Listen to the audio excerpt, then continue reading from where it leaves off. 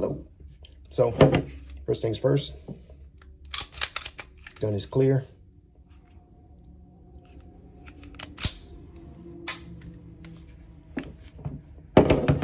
This is my Bull Armory SAS II ultralight.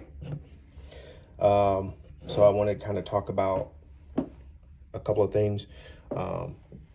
So I've been seeing a lot of folks, or not a lot of folks, I'm seeing maybe 3 or 4 folks having a couple of issues with the gun, and they're making a lot of noise on this Bull Armory subreddit and the 2011 subreddit. The issue is that the gun is fine up until the second to the last round, and then the gun generates a failure to feed. Those same folks are also insisting that there's something wrong with the mag because, let me see here. Let me see if I can hear that. I think that's a round that's loose down in the bottom. So my take on this, okay, let me explain a few things. So I've been carrying this gun since April. It is now November of 2023.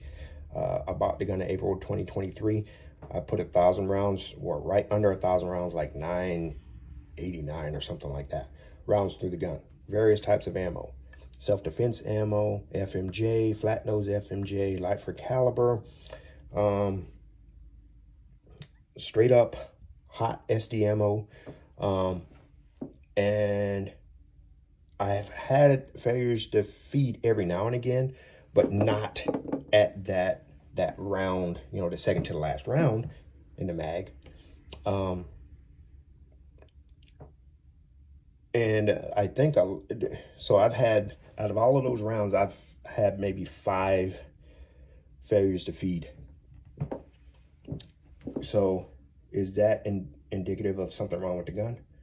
No, because one, I was testing all this other SD ammo. It's probably not the best thing to do. But I was trying to experiment because I wanted to know if there was any type of ammo that would choke the gun. So, you know, and then I would say, okay, we'll not carry. That would be the ammo that I would not carry, right? I did not just kind of try the first one that worked and say, okay, well, that works. I'm going to start using that. I bought the gun to have fun with, and I want to get a good round count through it. So instead of me just doing it with one type of round or one, you know, manufacturer of ammo, I'm trying all different types, and the gun is doing fine.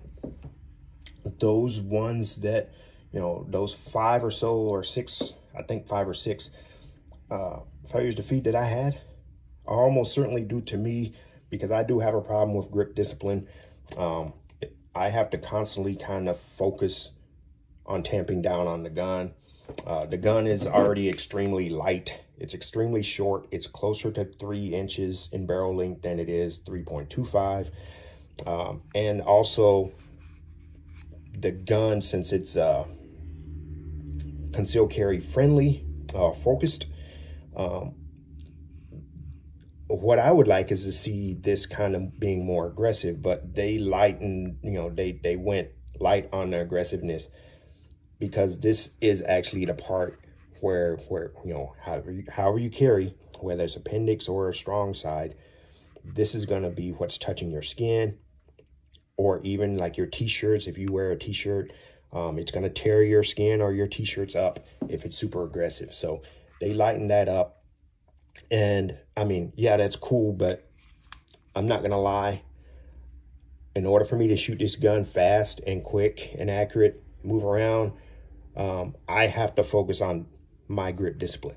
The times where I don't are the times where I've seen those failures to feed. So with that being said, these guys, there's 3 or 4 of the guys on the subreddit that are making noise, saying that they, you know, they're not outright saying that the gun is shit, but they are swearing up and down. This is an issue for everyone. And, you know, I constantly chime in and say, well, I'm not having any of those issues. you know. So the issues are what I just explained. The fact that when they fire, the second to the last round is causing a failure to feed. There's also an issue where some folks have been seeing their optics plate shear off. And there's been one or two folks who reported that their recoil spring has kind of come apart. So there are fixes for all of those. So for the mag issue of the second to the last round generating a failure to feed, like I said, grip discipline. If this was as those guys are saying, there would be a shitload more people reporting the issue, and I will be having the issue, and I would have been already bitching about it. And one thing I can't stand is a gun with problems. But a lot of times I've had at least one gun where I thought had problems, and it turned out that I was the problem. It took me looking at range footage, because I bring a camera to my, when I go shooting sometimes, and I see myself shooting in a, first person view, and I can see myself slapping the trigger, limp wristing, or kind of just being shitty, using shitty trigger discipline or grip discipline. It all shows on the camera. And, at one point I was going to sell a gun until I spent like a huge amount of time trying to determine if it was me or the gun. I kept suspecting, okay, it's the gun. It's the gun because I've been shooting, I shoot all these guns. I'm proficient, it's not me. And then I look at the camera footage when I kind of was like, I had that 1% doubt in my head. So I purposely put on the camera and then just shot, went to the range and shot, didn't focus on the camera, just focus on shooting. The next day I looked at the footage and I could see myself making all these damn mistakes. So it was me. And if it could happen to me, it could happen to someone else. Again, the gun is short. So you look at this and the first thing you think, damn, that gun is small. It's not as small as a P365, but for a 1911, it is small. And I've seen more than one reviewer look at it and say, that's going to be a problem at the range. And then they pick it up and they shoot it and they're like, damn. It's not snappy like I thought it would be. That is what my experience was when I took it to the range. And I'm saying all this because it's like, you think you're an expert at gun ownership and gun maintenance and, anything to do with the gun world. You think you're the subject matter expert and you know everything about it. And then you get a gun that humbles your ass. And I think it shows good character when you can look at yourself and admit that you are wrong in judging something. I think it shows strong character when you kind of bird dog an issue, swearing up and down that, it's not you, but you always, you have that little bit of doubt. Maybe it could be me, because I felt like shit when I found out it was me. And I'm like, here I am talking shit about this product. And I still have that gun. And I have not had a single issue with it since I've I know that, some guns require you to not be lazy. And that was actually a 1911. Heavy as fuck gun, but still, it was commander size, 45 ACP. So probably not as heavy as it would be if it was a full size. So maybe I had issues with that. I don't know. But anyways, what I think is those guys that are on the forums, they're complaining about this and thinking it's an issue. I think the issue is with them. As well, when I talked about the optic plate shearing off, there are two pegs or studs underneath that mate with 2 holes on the top of the slide. So granted, there should probably be more than 2. But when one person started having, when they had an issue where they sheared it off, they automatically talked shit about the gun in general. The whole gun is shit because this optic plate is not optimal. And I'm like, well, I'm not having an issue. And I said that early on in the game when I had, had only a couple of 100 rounds to the gun.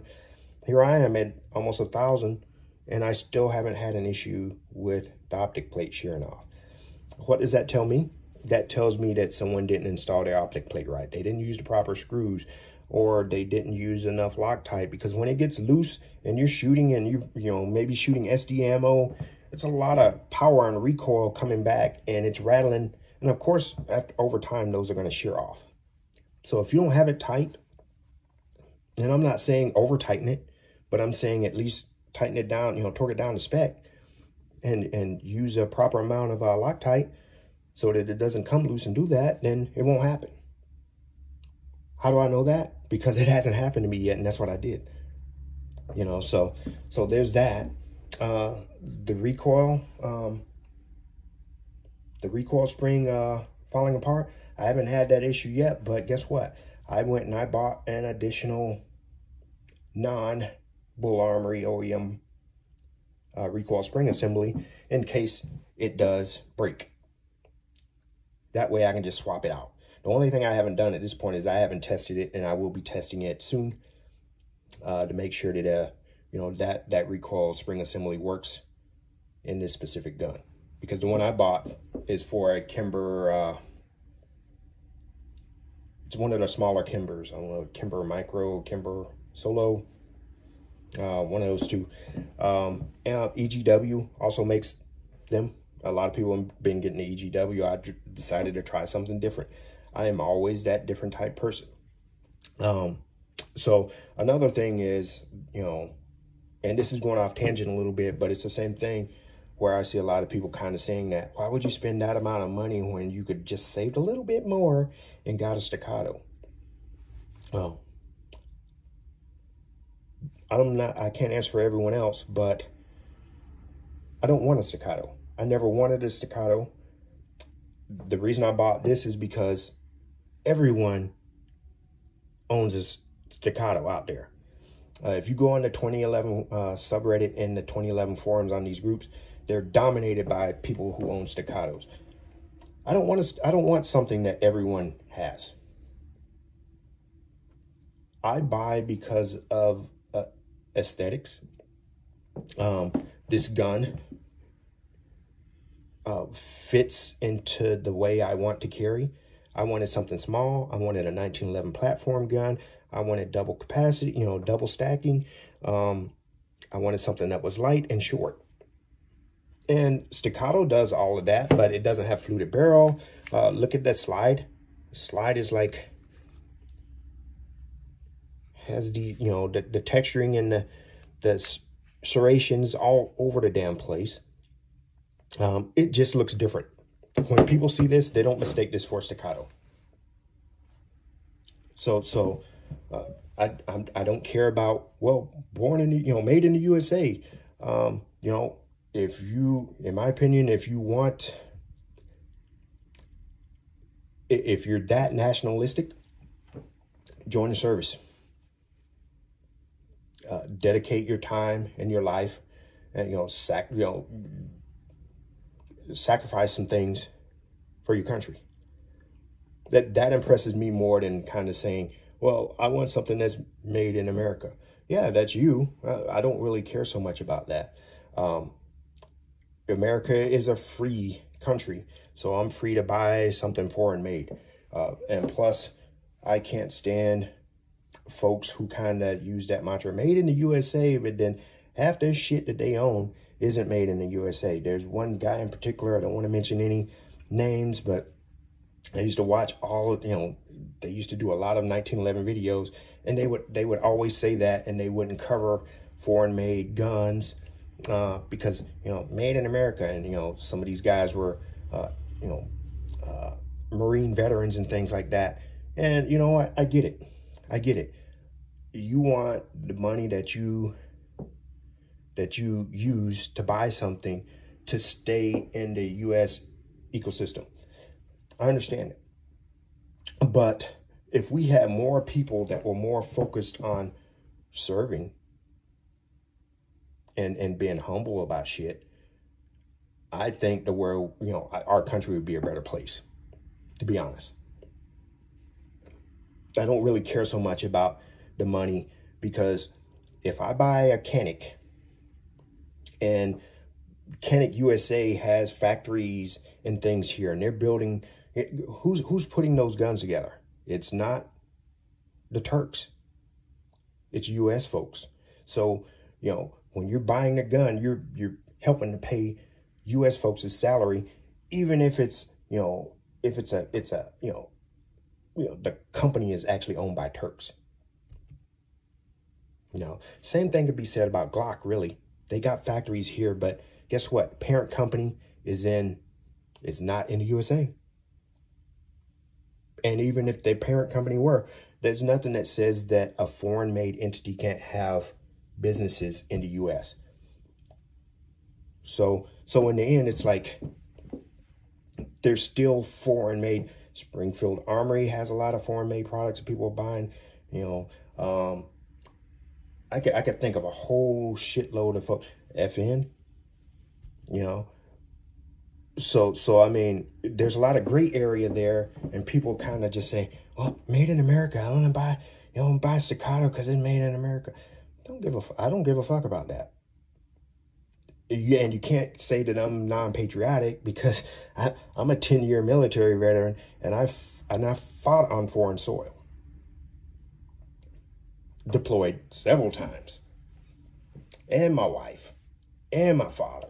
So we got a rich history. My dad's a 30-year veteran. My wife's a 20-year veteran. I'm a 10-year veteran. So I understand what sacrifice is. It's not ensuring that you give your money to a product that's only made in the USA. To me, it's volunteering and going and deploying places and ensuring that U.S. interests are met, and that, bigger countries aren't using smaller countries as stepping stones, that type of shit. So Staccato, for me to buy an equivalent Staccato, it's going to cost me $1,000 more. The direct equivalent of Staccato for this gun is $1,000 more. Am I getting $1,000 more value with that Staccato if I would have bought it? No. The saving grace of Staccato is that it comes with an extra magazine. So instead of 2, it comes with 3. The magazines are more expensive. It's like $70 or some shit like that. And everything else about it is expensive. So if any modifications, if you look on their pages, they're not cheap. And so I understand what sacrifice is, but I'm not going to sacrifice my hard-earned money for a $3,000 gun, or so a $2,500 gun, and when I can find 90% of that gun in a $1,500 product.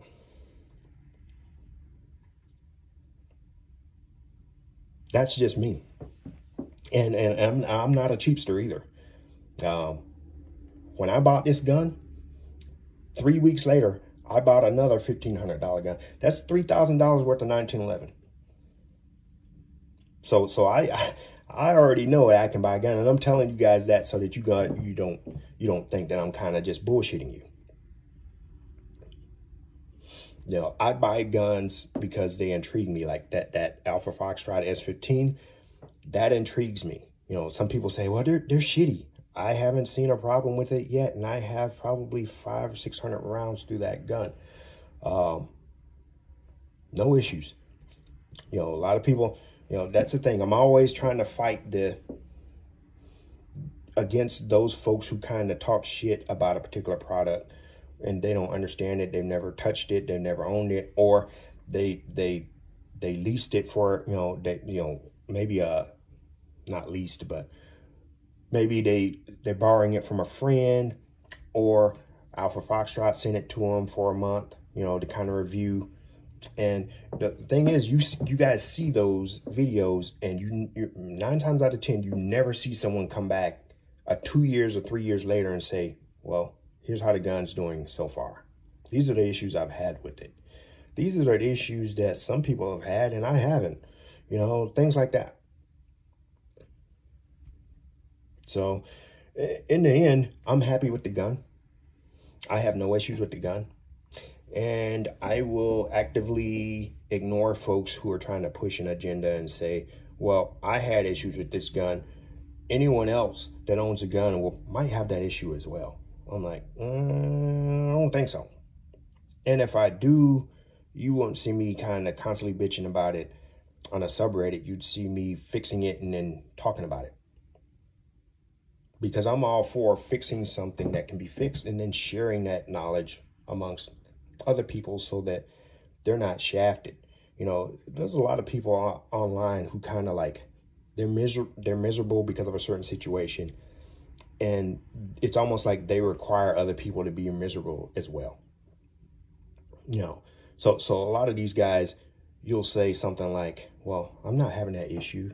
And then they'll say, well, good for you. So I'm like, dude, you need to understand that if it's only you having an issue and it's only 3 of you, and there's like 3,000 people that are subscribed to the subreddit, it's probably not the issue that you think it is. Most people, they join a subreddit because they either have the gun or they're interested in getting it.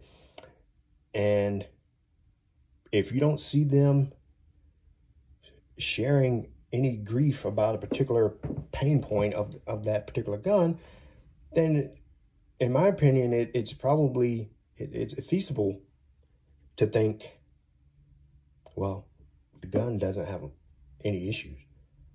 Or maybe there's a conspiracy, everyone's trying to hide that. 3,000 people all at once, all actively trying to hide a particular issue. No, I don't think so. Come on now. So my plans with this gun is take it out this weekend. I bought 300 or 360 of these. They're 1-inch little targets. What I'm going to do is I'm going to try and utilize it as I did in my training.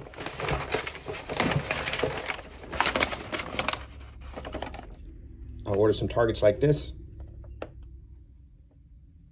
and I'm gonna put these there, or I can kind of just get some printer paper and do the same thing, and that's gonna help me to kind of get acclimated the trigger discipline, because I don't go to the range every week, or even sometimes even every month. There might be several months where I pass. I'm sorry about all the noise, because I'm trying to find a particular target for you guys to see how we would use it, like this one. You see I have a dot up here, so I probably take these and put the dots in random places during training sessions so that I can kind of ensure that I'm focusing on trigger discipline. And with some of these I can kind of use them in other regards, but excuse me a second here. Lining this up. I also bought a box of these silhouette type targets, 100 of those, because my range is charging a couple of dollars, like $2 a sheet, and I'm like, well, fuck that. I went and I bought a box of 100 for like, I think 39 bucks. Save cost a bit. So there's that.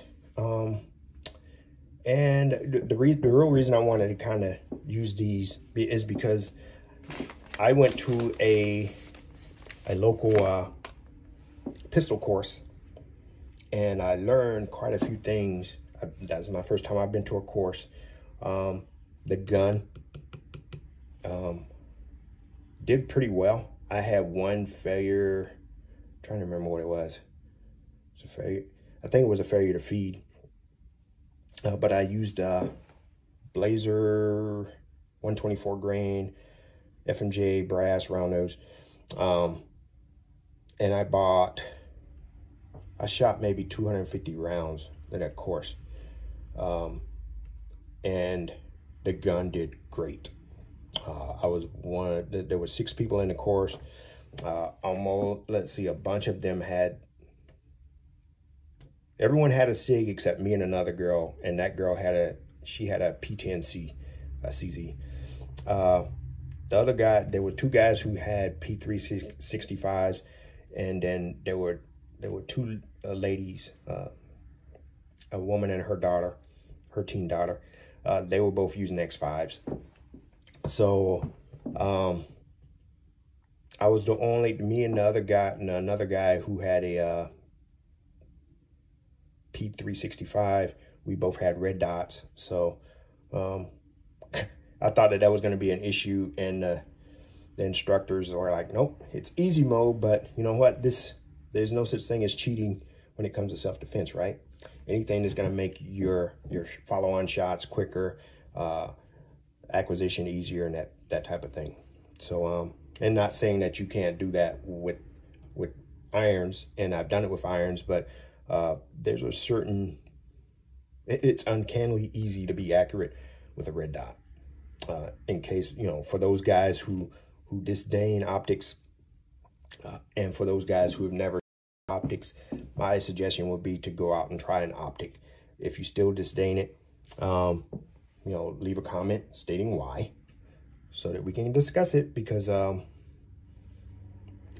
all for, sharing an opinion on things. And I know some people have astigmatism, but in the end, if you're proficient in shooting irons, there's no reason to not kind of leverage newer technology. And in the end, you could still use irons, because with a lot of these guns, you can still have your irons and have an optic. That's not the case with this gun, but the gun has a built-in rear iron sight as well. So that's all I have. This is the 3rd take of this video, and I think this is the cleaner version of the 3 and the shortest duration. For those who hate 30-minute videos, sorry, but not sorry. Sometimes when you're doing things, it's not about the hit and run type of viewers who can't stand to watch something more than 2 minutes. The ADD generation, so to speak. These videos aren't for you if you don't like them. All right, bye-bye.